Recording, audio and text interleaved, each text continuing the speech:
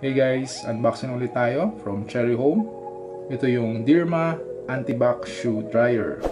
Okay, banggitin natin yung features niya. First, meron siyang 4 modes of drying. First, yung standard dryer. So para sa akin, recommended ito sa mga boots, rubber shoes, basketball shoes, running shoes. So yung standard mode, ito yung pinaka best in drying. Second, leather shoes dryer. Third, weak wind. So recommended dito yung mga maninipis or mga thin shoes. So fourth is ozonation. Ang function niya is to disinfect and eliminate the unpleasant smell sa sapatos or syempre pati rin sa medyas.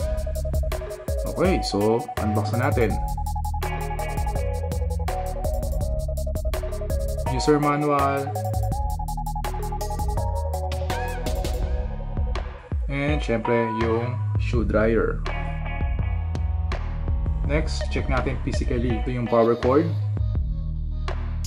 Meron siyang 3 buttons. So naka-Chinese nga lang siya. First button niya, ito yung 4 modes of water selector for drying and ozonation. Second button, ito yung timer. So you can choose 30 minutes, 60 minutes, 120 and 180 minutes. Third button, so ito yung start button.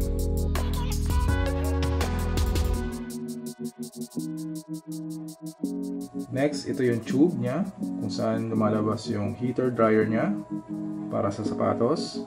Extend or stretch lang natin yung tube. So pwede siya i-fold.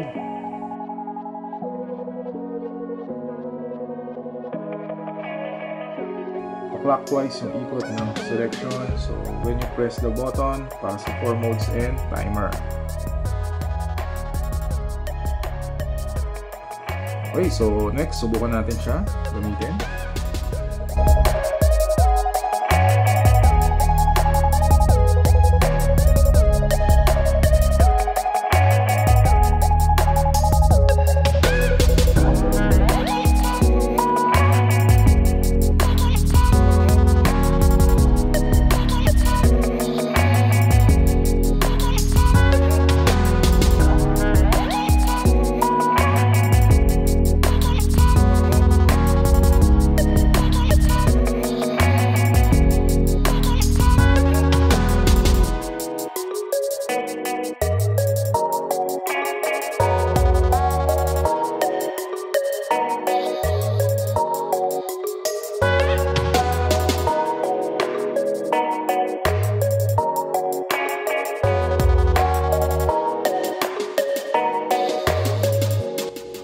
Okay, so natapos na natin yung unboxing and hands-on natin dito kay Cherry Home X Deerma Anti-Bac shoe dryer.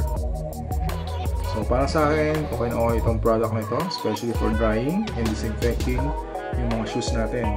Sa mga hindi pa nakasubscribe sa channel ko, click nyo lang yung subscribe button and yung bell button. Okay? Thank you!